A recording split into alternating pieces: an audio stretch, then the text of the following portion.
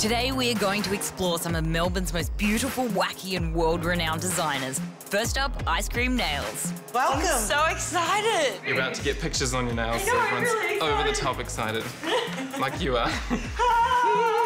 It was one of those things where people would just look at you funny like, what do you mean nail art? Once they saw it, they realised how cool it was. With your nail artists, how do they get so good? With hours and hours and hours of practice and obsession. You need to be like completely obsessed. Yes, yeah, to be at the level that they are, yes.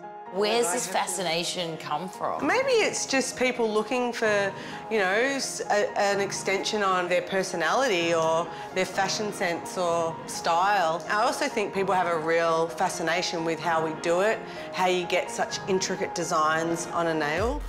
People are obsessed with getting their pet on their nails. Yeah. And another popular one when it comes to people's faces is partners, boyfriends or girlfriends. Weird's a word for it, yeah. Weird's one word. And we'll do anything, we'll try to do anything. Depending, there's a few, you know, limitations, like time is one of them. What are the weirdest things that you've seen? Can't really say. Really? Yeah, so some weird what, stuff. Penises? Yeah. Who wants to walk around with penises on their fingers, though? Maybe a hen. Oh my God, they look amazing. Well done. These are just the coolest things I've ever seen. I'm totally gonna have to learn how to do that all by myself. Next up, I'm off to meet with Nixi Kilick, the psychedelic streetwear designer who has dressed the likes of Lady Gaga and Kimbra. Talk me through your concept. So I call myself an Imagineer, and I make psychedelic streetwear and sculptured technology-induced wearables. I'm trying to look at alternative possibles for, like, the power of dressing and really looking at how you can hijack technology and kind of input it into wearable clothing. I seem to, a lot of the time, come back to this conversation between nature and technology. Things like these are like, they're like essentially this studs or like sequins, but they're electronics. So you link them together with like a conductive thread. Yeah. So it's just like making a circuit board, but on the body and through fabric. All of the prints come from watercolor paintings or photographs, and then I digitize. Yeah, totally. That's sick. Ready for the fight, right? Oh, gotta be ready for the fight. There's a real warrior kind of vibe in here as well. I think you kind of have to be these days. Yeah. If you're gonna wear things that have a statement or are quite bold, you've got to be able to stand up for yourself. So everything begins as drawings. I have this time where I just have a lockdown and just paint. This is definitely my favorite part of the design process, being able to like sit and paint and just totally dive into creating this world.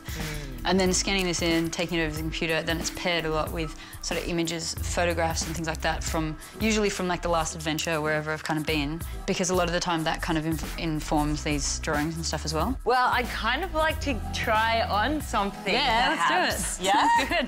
Good. Rock and roll. Hey! Ta-da! Amazing! I feel like an avatar. Yes, exactly, perfect. It's just incredible. When does it become too much? Not possible, right? Lady Gaga, I totally understand why you raided Nixi's closet. Now I'm off to visit Lady Petrova, the designer and certified girl boss creating a fashion dream world. Hi! Good. How are you?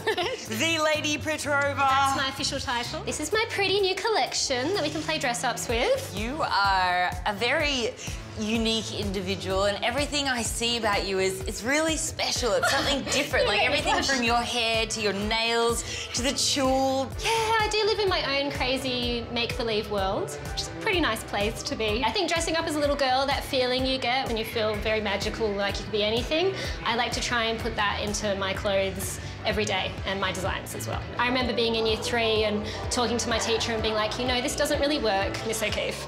You shouldn't wear that check skirt with that top. She'd be like, thanks, Petrova. The majority of the pieces here are from my latest summer collection, which is called De Femme, which was inspired by an artist called Hilma A.F. Clint, who was the first abstract expressionist artist. What's your bedroom like at home? It's not as girly and crazy as colourful as this. You don't have piles and piles of dolls? No, I used to have all that madness in my crazy boutique. So I would keep that as my girly world, and then I'd go home and just watch crime and drink beer and, like, you know, get out of the... Like, if I was like this at home as well as in my working environment as well as in my shop, I'd be so sickly sweet, it would be annoying. You know? Yeah, you'd be like a walking cupcake. Yeah, or exactly. something. No, that would drive me insane. I can't be like that all the time. Gorgeous! So fun and frilly. Isn't it beautiful? Yeah, fabulous. And I added this little piece on too. Love it.